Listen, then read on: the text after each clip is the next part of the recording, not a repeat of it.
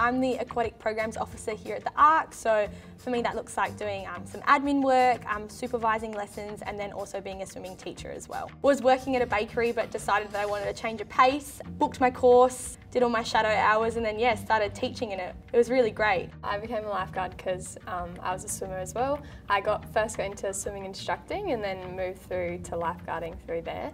I'm also a swimming teacher here at the ARC, teaching the core elements of swimming and the correct techniques of swimming, as well as making the classes fun and energetic. A typical day here as a lifeguard involves different things depending on the time of day that you are lifeguarding.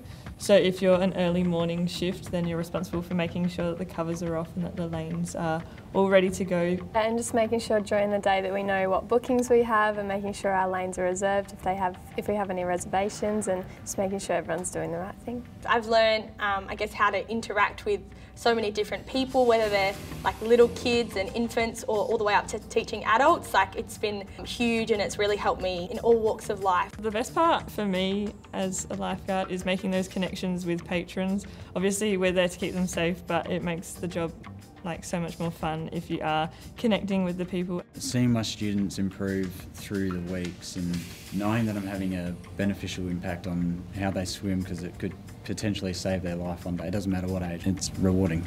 Being a lifeguard has majorly improved just my social skills in general. Before I started here I was actually pretty shy. Yeah, I've just learned heaps about myself and about other people. Little kids saying goodbye, that's the cutest thing ever. That's definitely what puts a smile on my face.